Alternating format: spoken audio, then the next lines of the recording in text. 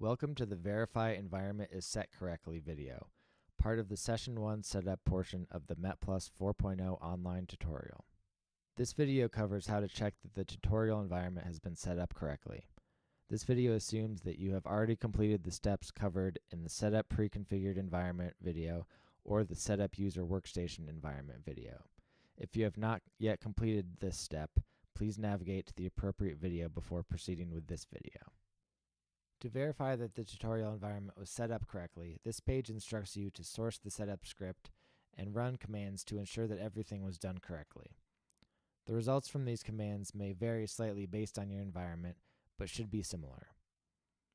For pre-configured environments, as long as your copy of the setup scripts are found in your personal working directory, you should get the correct results. If you configured your own workstation to run the tutorial and the output looks very different, you may need to update the tutorial setup script with the correct values. Start by navigating to your METplus 4.0.0 tutorial directory and source the setup script.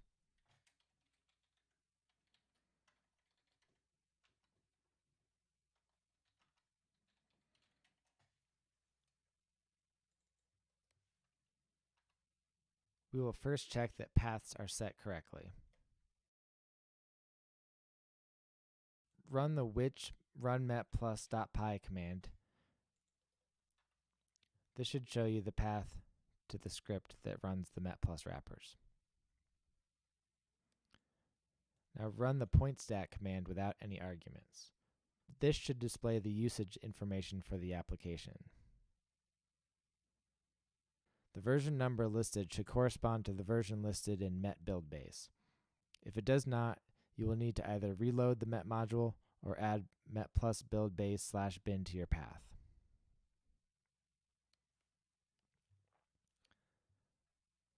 Next, we can check that the environment variables have been set correctly. METplus tutorial dir should be set to the path of your working area. Listing the content of that directory should show similar output as seen here.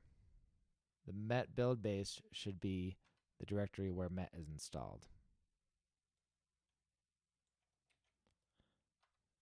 This directory should at least contain the bin and shared directories.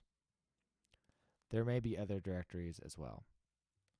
The contents of the bin directory under the MET build base should give you a list of all the MET executables, including ASCII to NC and ensemble stat.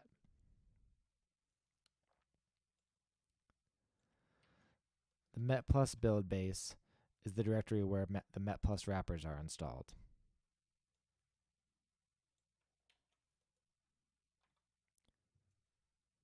The content of this directory should look similar to the results shown on the screen.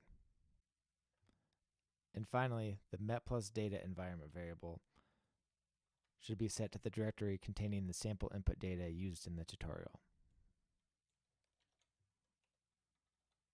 This directory should contain at least two directories, one named MET_test and one named model applications. If everything looks as expected, then you are ready to continue to the next page of the METplus online tutorial.